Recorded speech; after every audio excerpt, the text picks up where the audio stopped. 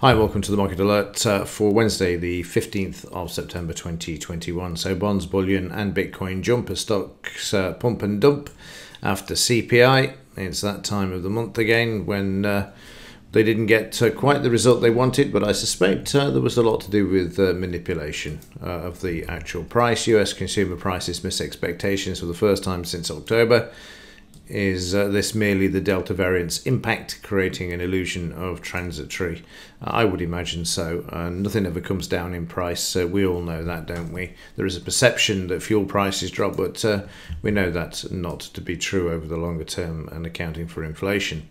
Stocks and gold spike after CPI missed, dollar nosedives. But not for long. I expect that's going to do a straight reversal today and hammer the metals back to the downside.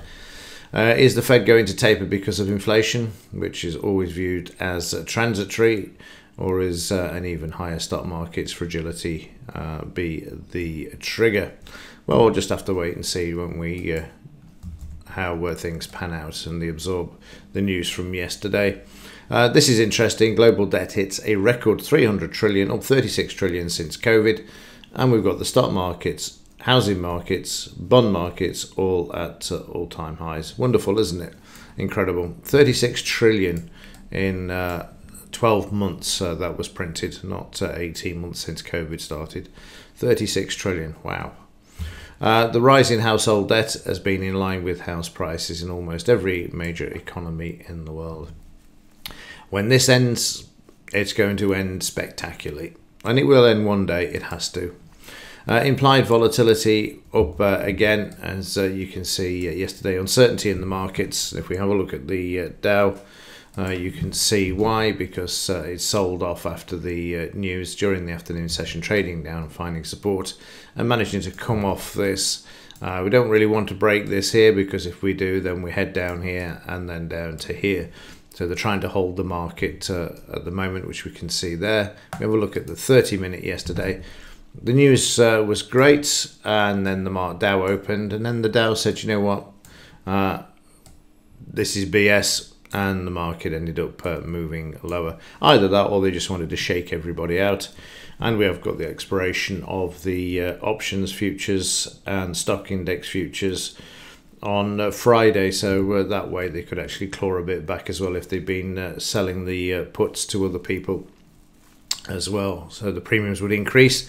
And if you're exposed on that side, then you can get some of the money back off those puts if you've taken the other side.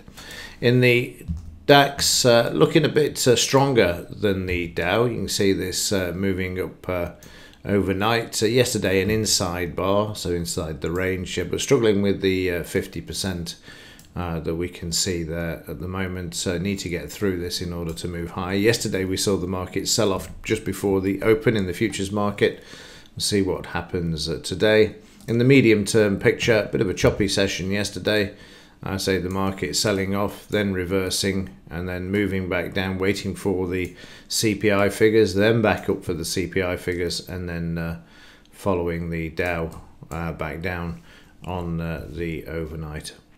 So yeah, that's where we're at with regards to this activity. I've just realised I've not looked at the news for today, so let's just have a quick look. Noticed it on the chart there. We've got CPI from the UK this morning, 2.9, for previous 2. Wow, that's a big increase there.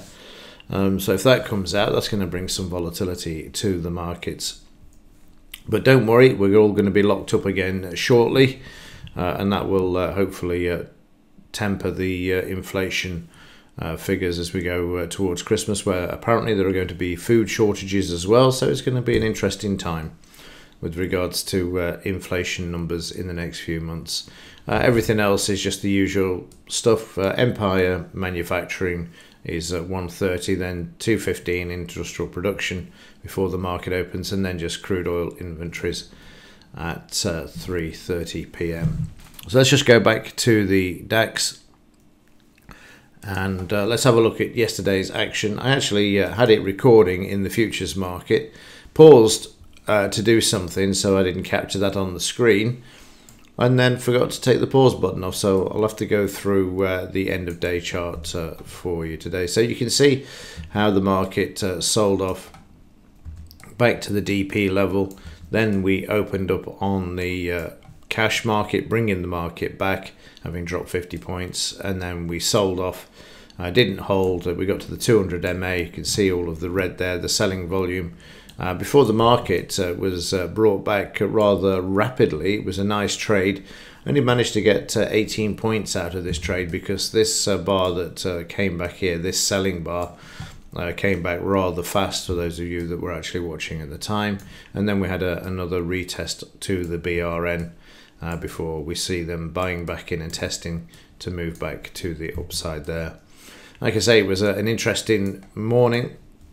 We then had the CPI figures. They'd already been moving the market to the upside. Maybe they'd already got wind of this. Somebody had given the bankers a heads up, and the market moved up. And then we had a double top back to this level. And then the Dow opened, did nothing, and neither did the DAX. It was incredibly boring. Then all of a sudden it started to sail to the downside there, following the Dow. And if you look at how much the Dow dropped during yesterday, if we just grab that, you can see we actually dropped 100, 200, 300, 400, 500 points yesterday in the Dow, and yet the DAX barely moved. If we just come back to the DAX there, it was just down about 80 points.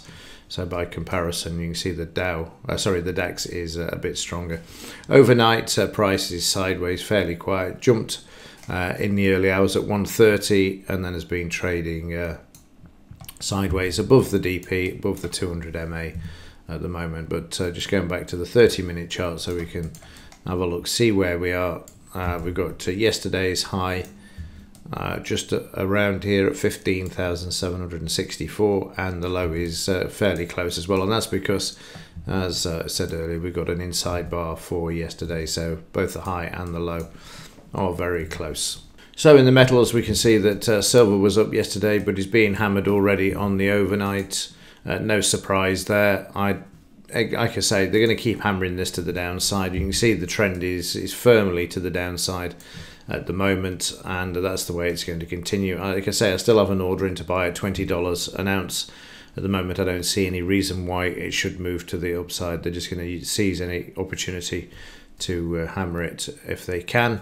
Yesterday, gold also moved up. It was a good move, which you can see here. A good $10, $20, $30, $40 move to the upside there, but still failing really to hold on the overnight as well. Just waiting for those CPI figures from the UK at the moment, and the dollar, of course, starting to move back to the upside as well, which is obviously putting pressure after yesterday. You can see it recovered yesterday, moved down and then came back.